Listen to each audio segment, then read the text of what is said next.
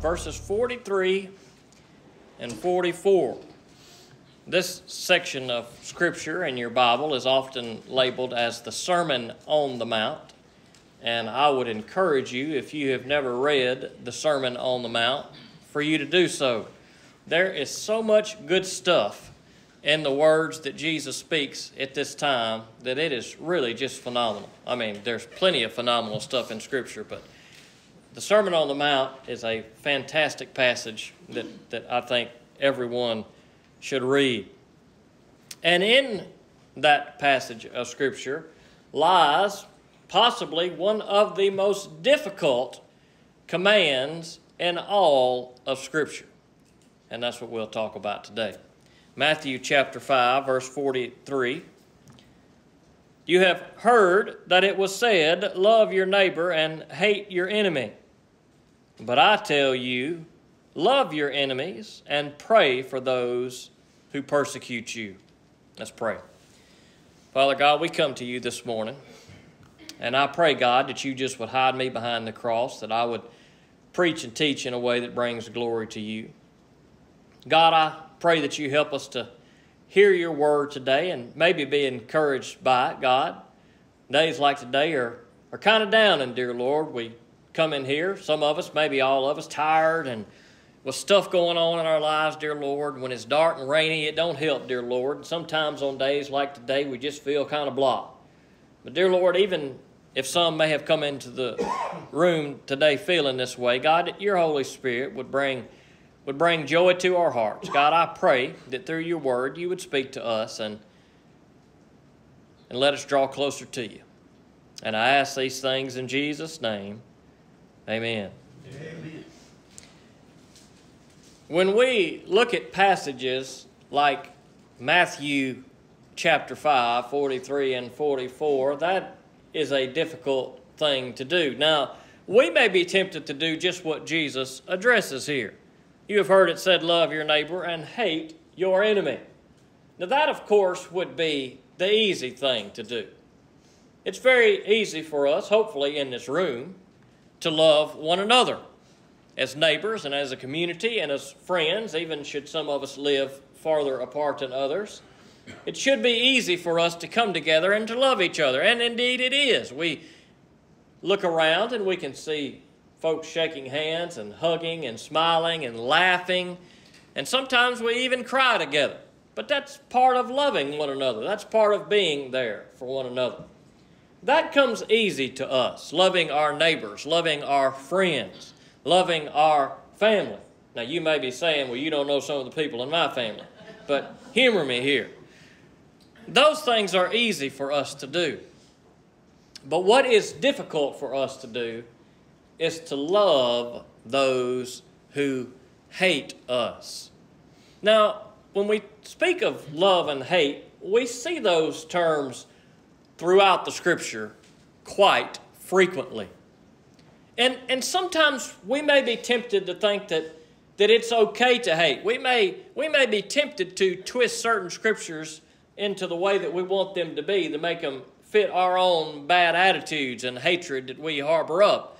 We just looked at one of those passages a few weeks ago in Ecclesiastes chapter 3 that speaks of a time to hate. Even in Scripture, when we look at the Old Testament, we see that there are times that God speaks of hate, that there are things that God hates. Now, as with many emotions we see in Scripture, hate in and of itself is not necessarily a bad emotion. Nor are other emotions that we may always label as bad, such as anger and jealousy. These are all emotions that we see of God, that we see of Jesus. There are times that God says that He is a jealous God. There are times that God is angry even with His people. We even see scriptures in the New Testament in which Jesus is angry. We see a passage in the New Testament where Jesus speaks of the practices of the Nicolaitans in a Revelation, and He says, I hate those practices. So we see these emotions that we may tend to label always as bad, hate and anger and jealousy. But like every emotion, there is a good part to those emotions as well. Now, when God hates, He doesn't hate people perhaps in the same way that you and I hate. Now, when we have a hatred for someone, it's typically because of something they have done. We are angry with them. We are bitter with them. There is something in our heart that is evil that draws us to hate. Now, God certainly hates sin, and that is clear. It will not take you long to study the Old Testament, and there are references where God lays out some sin, and He said, I hate these things. Perhaps the old saying, love the sinner and hate the sin, is overused. It is a bit cliche, but really that's the type of thing that we see in Scripture. That God hates sin, but He does not hate the sinner. There are times in life where perhaps there are things that we should hate. When people do things that are evil, that are against God's word, and they live in sin, we should not love such things. That's the problem with our world today. Our world loves the things that it should, in fact, hate. There is a time for hate. There is a place for hate. There are things that among Christians that should be hated because God Himself hates such things. This could be true for other emotions that we see as well. Jealousy is not always a good emotion, but at times perhaps it's a beautiful emotion. In the case of God, being a jealous God, He is not jealous for something that others have that He doesn't have, which is really the jealousy that more times than not we struggle with. But God is jealous for something that He owns. That is His people. They are His people, but yet oftentimes God's people seek after other gods. And He is jealous for His people because what is His is being taken or drawn away by something else. I would say that if there's a man in this room who has a wife, and there is some other man who begins to flirt with his wife, and his wife begins perhaps to flirt back a little bit, it is a natural and good thing for us to be jealous in such situations. Should we not be jealous in such situations and say, okay, husband, okay, wife, go and do whatever you want to do? Is that really love? But that's perhaps a time that jealousy is a good thing. Of course, jealousy is never a good thing when we see something that someone else has that we desire, and we are jealous of their success, and we are jealous of what they have, and they are jealous of whatever it may be, and we become angry and we become bitter. That is not a good type of jealousy. The same could be said of other emotions like anger that we have briefly discussed. Perhaps there are times when it is right for us to be angry. In the same way that there are things that God hates, there are sins that God hates, there are actions that God hates.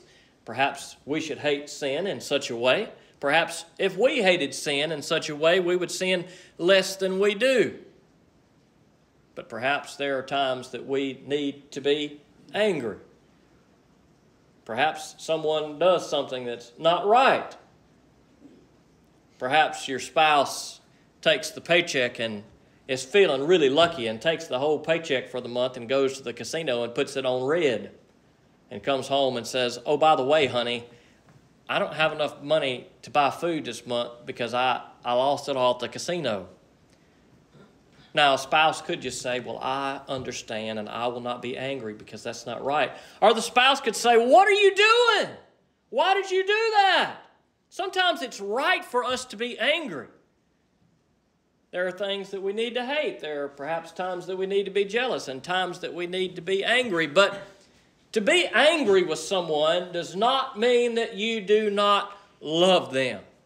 And here's the difficulty for us as human beings. We have a hard time. It's a fine line between an anger that's perhaps right and an anger that leads us to go overboard.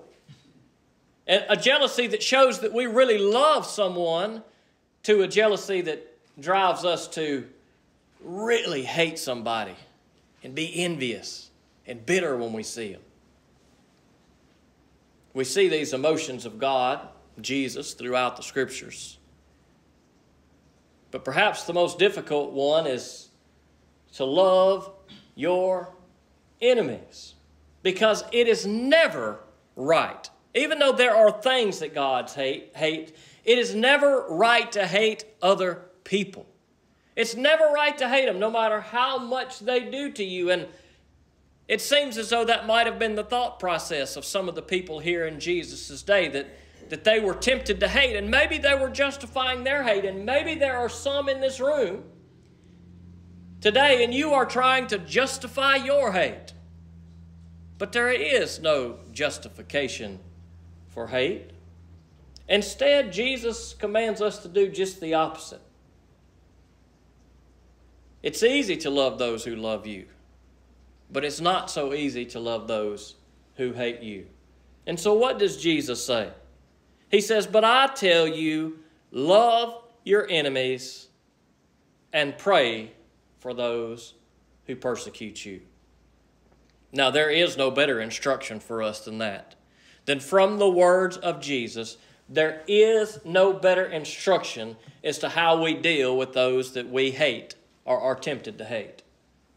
And that is that we pray for them. Now, Jesus says to love them, and we may say, man, that is hard to do. How in the world, God, do I love those who have done such evil against me? And that's a good question, and that is a real struggle, I would say, for everybody in this room. There are times that people do such heinous things to us or to people we love that we cannot even see possible that we would ever come to a point to love them. But what does Jesus say? He says to pray for them. That has to be the first step. There is no other way that we can get to a place of loving people who do evil to us other than to pray for them. Praying for them may even be difficult. To entertain the notion of love may seem impossible. To think about praying for them may seem only slightly less than impossible. But as begrudgingly as we may do it, that needs to be our first step.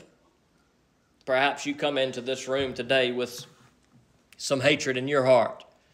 Or maybe it's a hatred that's only been there for a week, for a month. Maybe it's a hatred that has been there for years. That's the thing with hatred. The longer we let it grow, the more out of control it becomes. And hatred, if left unchecked, will turn us into a monster. Oh, we hate people. And when we hate people, it makes us feel anger. And when it makes us feel anger, we say and we do things, and we can't even stand the sight of that person or anyone related to that person. And pretty soon our hatred has turned us into the evil one. The one who has done evil against us that we cannot stand. If our hatred for others is not kept in check, we become the monster. And so how do we stop that? Because we don't want to be those who are overtaken by hate. We want to be those who learn to love like God loves and learn to forgive how God forgives. And you sit here today and you say, but people have done things and I can't forgive them. Well, I'm going to tell you where to start today. You start where Jesus says to start. You pray for them. As hard as it may be, you pray for them. And you may pray today, and you may utter the words, God, all right, I pray for that person, they're super evil, I don't want nothing to do with them, but God, I'm praying for them because Jesus told me to. And that may be your prayer. As grumpy and as bad as that prayer is, maybe that's where you start. But you have started. The process of love and forgiveness starts for us, for you and I, with prayer. And here is the thing that I think we will all discover if you have not discovered this. Is when you begin to pray for someone, it may not be easy the first time you do it. It may not be easy the 100th time you do it. But if you make an effort to say, God, I'm going to do this, even if I don't want to because you say it's right, then your heart is already in the right place. If you continue to pray for people, even begrudgingly, it shows that your heart is already in the right place. God, I'm doing it because you tell me to. I still don't feel right, God. I still don't feel good about it. But God, I'm going to be persistent because your word, Jesus Christ, tells me to pray, so I'm going to pray. And what we will discover is that over time, God will begin to change our hearts. It's a crazy thing. And you may be surprised that it may occur far quicker than you have ever imagined. The power of prayer is so strong that perhaps after only a short amount of time of praying, it can completely alleviate a lifetime of hatred. But you must start the process. You must pray for those who persecute you. And what a beautiful thing it is when we begin to read the words of Jesus here, as difficult as they are, but as simple as they are, and we begin to put the commands of Jesus into practice, and we begin to love those who have done evil to us. What an amazing thing to consider. That not only perhaps that we could get to a point where we could forgive those who have done us evil. I mean, just to get to that point through prayer is phenomenal. But that we could actually get to a point in our life that people who have done evil to us and those around us, that not only could we forgive them, but we could love them. Now, what is love? What is love in its most perfect, most purest form? Greater love knows no man than this, that one would lay down his life for another. If you see people that you hate, that you struggle with, that you're not sure if you love them or not, well, answer this question. If they were in a great time of need and you could meet that need, would you do it? If the answer to that is no way, then guess what? You have not figured out what it means to love somebody. You can think of it in the most simplest terms. If you're driving down the road and it's raining outside and it's nasty, and you see somebody who has stole from you, who has done you wrong, who has done evil, they killed your dog, and you see them on the side of the road and their car's broke down and they need help changing the tire because they're old and decrepit and cranky and been evil to everybody, and you want to drive by and say, that's what they deserve. Let them sit there and deal with it.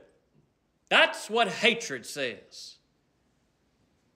But when we have forgiven somebody and we love somebody, it says, you know what? Regardless of what they have done, I will do what is right. I will help those who have wronged me. That is what love is. That's different from like. That's not to say that you got to go sit down and have coffee with somebody and visit with them and pretend like everything's fine. There's a difference. There's some people you like. You want to sit down, you want to talk to them, you want to visit with them, you want to hang out with them, and that's good. There's some people maybe you just don't like them that much, but there is a difference, I believe, between liking someone and loving someone. If you don't like somebody, you might not sit down and have a cup of coffee with them, but would you save their life if their life was in danger? That's what love does. Love doesn't like everything, but it loves everyone. And there is no greater example of love than Jesus Christ. Now, we look at people in this world. I'm talking about evil people. And if we're honest, we probably could put ourselves in that category. But let's talk about the really, really evil people. I'm talking about the ones that have done the wrong to you. That's the ones I'm talking about. How in the world can we love those people? Well, answer this question. How in the world does God love you?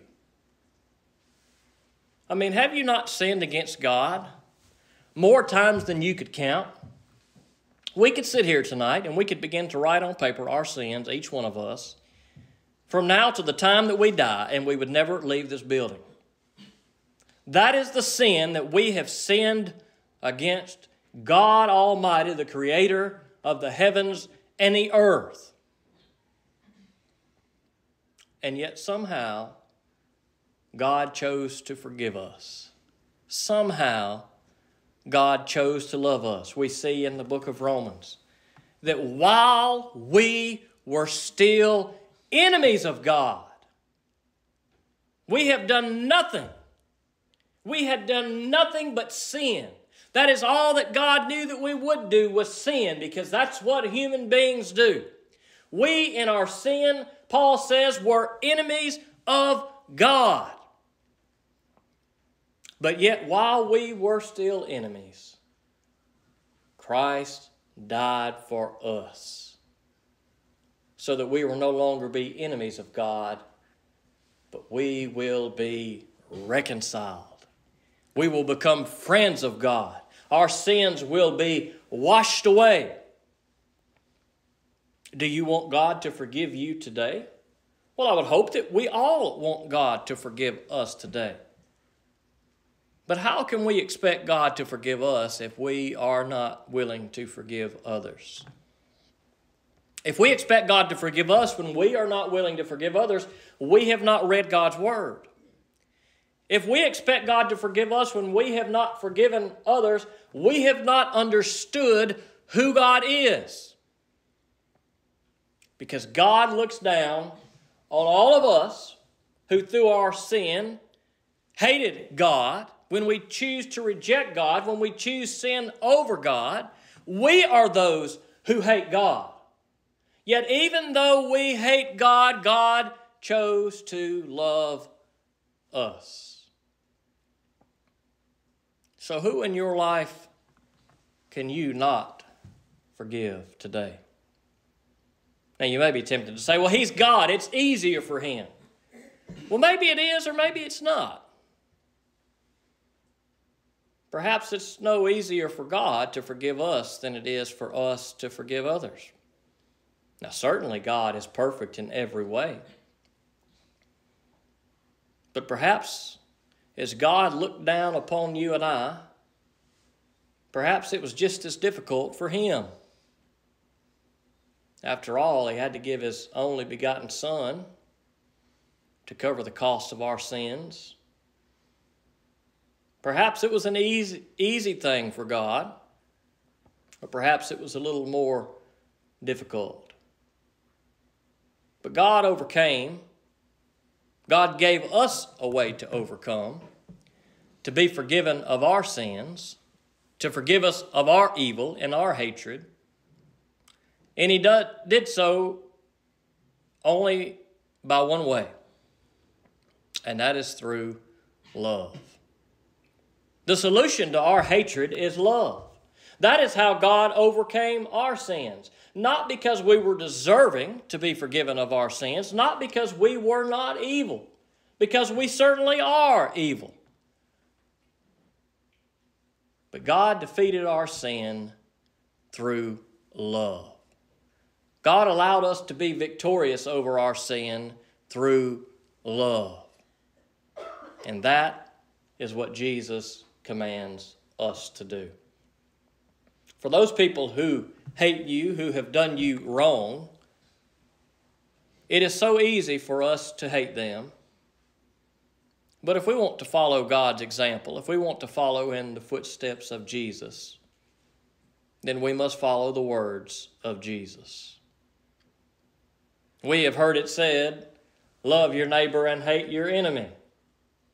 Perhaps some of your friends and family would give you such horrible advice. It's okay. They've done you wrong. It's okay. I'd be angry with them too. I would hate them too. But don't feel justified in your anger and your hatred for others just because others agree that you should hate. Because the command of Jesus says just the opposite. You have heard it said, love your enemies, love your neighbors and hate your enemies. But Jesus says, I tell you, love your enemies and pray for those who persecute you. Praise the Lord that God loves us. Praise the Lord that God forgives us. That's the power of love. You say, I don't know how I can ever I can never forgive somebody who has done evil to me. Well, that's the power of love. You say, well, I don't have that type of love yet. Well, that's okay. God will help you. But it starts with prayer. Perhaps that needs to be our prayer today. God, I know you love me. God, I love you. God, I want to be loved, but I am struggling to love this person or these people. God understands that we are weak. But if we pray to the Lord, if we seek the Lord, He will help us. He will help change our heart. And through His Word and the power of Jesus Christ, He can give us a love like His. It's a work in progress. Oh, wouldn't it be great if we all had a love like God today as we sit on these pews? But perhaps it takes time. Time to seek and time to pray. Perhaps your hatred has been building for years. But perhaps today is the day that you begin to pray and say, God, I'm tired of the burden of hate. God, help me to love others and to forgive those who do me wrong, just as Jesus Christ has done for me. Let's pray. Father God, we come to you today, and God, this is such a hard passage. It's hard, dear Lord, because we can sit here and we can think of and make lists of people that are just rotten, God. And they have done rotten things to us. And God, if we are honest, even if we know your word, sometimes we just don't want to forgive it. But God, you got to change our heart. We need you to fix us, dear Lord. We are broken. If we come in here today with that spirit of not wanting to forgive people, first, God, I pray that you would help us to check our heart to make sure that we are really yours. God, perhaps we cannot love and forgive like you because maybe we have never been forgiven by you and experienced your love. God, maybe there are some here today and they realize the weight of their sin. Maybe today they realize that they are loved by you. Maybe they never knew that, dear Lord. But God, maybe through your word today they know that even though they are enemies of you, God, through their sin, that they are loved by you. God, I pray that if there is one in this room that does not know your love, that they'd put their faith in Jesus today and experience that in a way that is indescribable, dear Lord. True love is really hard to explain, God. But I pray that if there are some that don't know it through Jesus today, they would know it. God, maybe there's some in this room today and they are yours. And maybe they know your word and they know they're supposed to love and they know they're not supposed to hate and they know they're supposed to forgive. But God, there's just something in them that just doesn't want to, dear Lord. Well, I pray that you shake that loose today, that you break it up, God. That you give them a heart that seeks and desires to follow you. God, I don't know what evils have been committed against anyone in here. We all have things we don't like, people we don't like, dear Lord. But I pray today that maybe there needs to be some healing in the lives of some. Maybe they need to let loose of some of that hatred. Maybe today they need to begin the journey of forgiveness and of love. God, meet them where they are. We are not in a good place when we hate. But God, we cannot get out of that place without you. So I pray, God, that we'd seek you today, that you'd help us to bring forth our enemies before you, both today and tomorrow and in the days to come. That God, by your power, that we may learn to love like you do. God, we pray for our enemies, and God, it may change them, or it may not change them a bit, dear Lord. The people we pray for may continue to be as evil as they can be. But God, if we continue to seek you with all of our heart, mind, soul, and strength, dear Lord, and praying for our enemies, God, it will change us. So God, I pray that you'd change hearts today. Let them be hearts that put their faith in Jesus, possibly for the first time.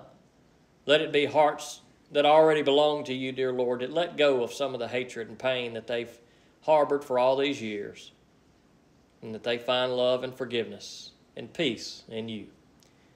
And I ask these things in Jesus' name. Amen.